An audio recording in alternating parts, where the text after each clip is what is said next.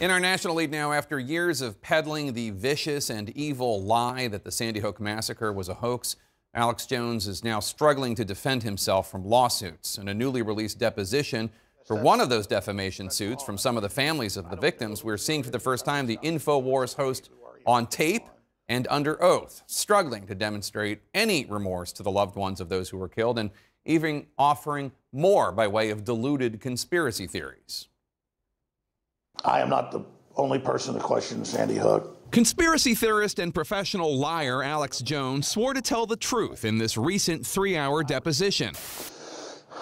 It was seemingly an uncomfortable spot for the InfoWars founder, who shared the revolting lie with millions of his followers that the deaths of 20 first graders and 6 educators at Sandy Hook Elementary School in 2012 was a hoax, prompting his followers to harass the grieving families, whom he smeared as coached actors. Don't ever think this couldn't be staged. Jones is now being sued by some victims' families. He's talking to lawyers instead of fans, and it seems he's struggling to explain. What does staged mean? I'm just asking you what you were telling your audience. No, I'm not answering your questions, Mr. Jones. You're going to tell me what staged means when you said it. Some of the grieving families were harassed so much they were forced to move homes. And last week, one of those harassed Sandy Hook parents, Jeremy Richmond, father of Avielle, took his own life. A conspiracy theorist boosted by Jones repeatedly falsely claimed Avielle was still alive. Jones in his March 14th deposition blamed his false conspiracy theory on psychosis. And I myself have, almost had like a form of psychosis back in the past where I basically thought everything was staged. Even though I've now learned a lot of times things aren't staged.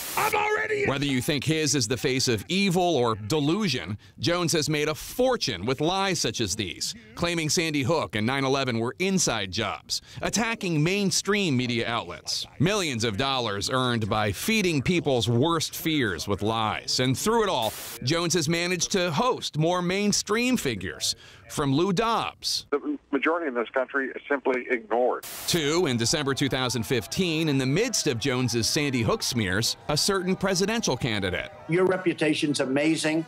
I will not let you down. You will be very, very impressed, I hope. And I think we'll be speaking a lot. This is modern global corporate colonialism. In 2018, many social media platforms and several radio stations banned Jones and InfoWars. In the defamation suit, Jones tried blaming his woes on Hillary Clinton.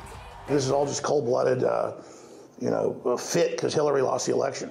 So do you think I work for Hillary Clinton or something? Or George Soros gives me money or something like that? Well, I know this. Is when Hillary lost, a light switch went on. I've never been sued, and I got sued a bunch. Theoretically restricted by his oath to tell the truth, the whole truth, and nothing but the truth, Jones, laid bare before the world, still cannot see the damage he has done. My opinions have been wrong, but they were never wrong consciously to hurt people.